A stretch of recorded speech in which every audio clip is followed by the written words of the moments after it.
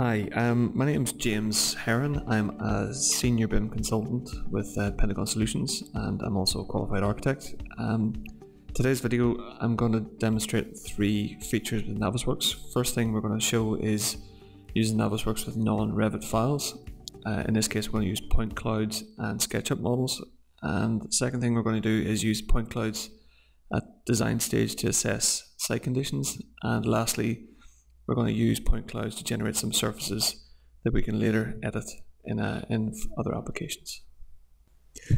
So this is a point cloud. It's been captured and processed in Recap and imported directly into Navisworks. Navisworks supports, among other things, point clouds, Recap files.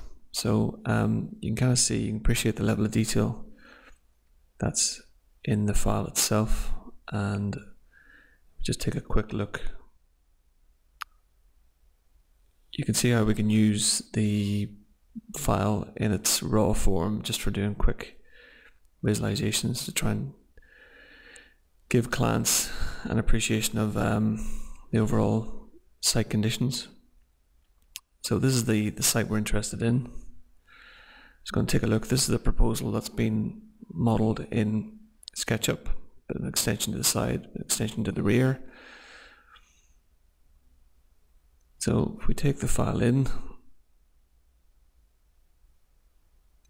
and again, just take a quick look around the model, you can kind of see not much needs to be done, no post-processing required to get an understanding of what impact the design will have. You can see in this case the extension is coming out the back, and we've got a bit of ground that we need to assess as to how much excavation is going to be required. So what we'll do a quick section through that area using the Navisworks tools, and a basic measurement, making sure we're going perpendicular to surfaces. If we snap that on, we can check at particular points what the level differences are going to be. It's just a rough and ready way of checking. We can see there's roughly half a meter or so. So if we wanted to, we could take the point cloud and generate a surface from that and bring it back into our design application. So just would take another area of the site which is a bit more complex, just at the back here. So what we've done is we've used a plugin called Point Layout, and we've staked out some survey points, literally as if we were staking it out on site. And once we've established the points, we can then export them out to a text file. So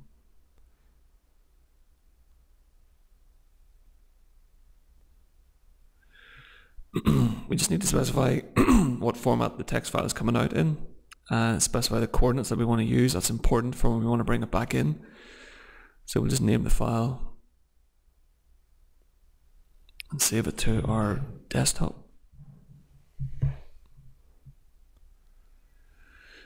One small point is, once we've saved the file out, we need to make a small tweak to it because it includes headers at the top. So just to keep this simple, take the header out and save the file again.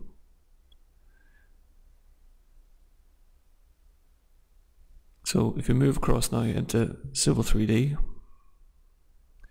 very powerful tool for building surfaces. You can use any number of ways of defining your surface. In this case, I'm just going to set the style to triangles so you can visualize this better.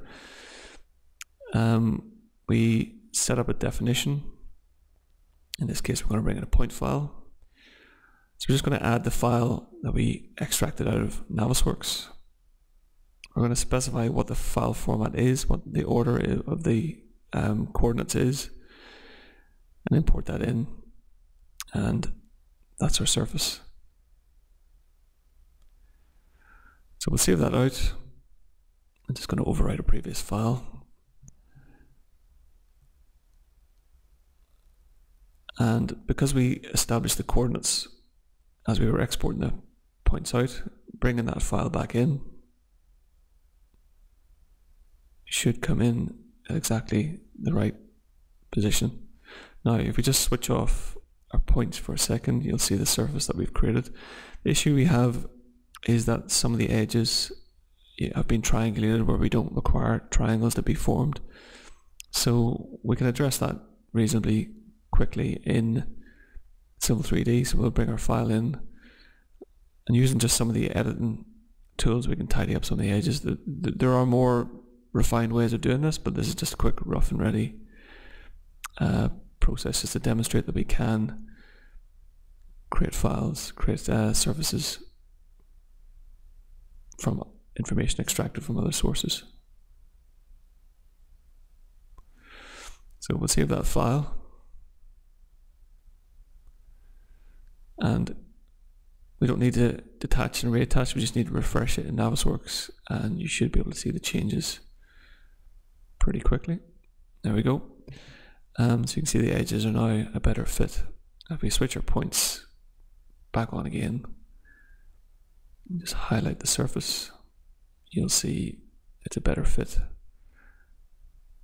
Obviously, the more points we add in before we extract out, the better fit we'll have. Just want to say thanks for watching. Click subscribe if you want to be kept up to date with future videos, and you can also follow us on LinkedIn, Facebook and Twitter.